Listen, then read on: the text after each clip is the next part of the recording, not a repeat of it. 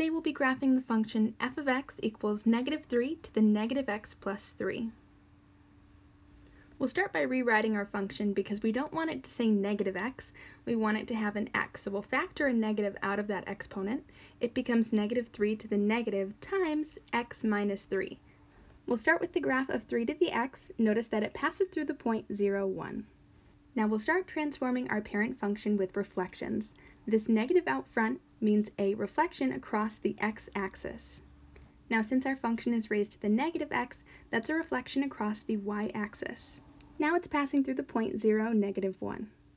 Now we can do our horizontal shift. Since we're subtracting 3, that means we're moving 3 places to the right, so that now our point passes through 3, -1. And notice that our asymptote didn't shift up or down. The asymptote is still at y equals 0. And this is the graph of our function.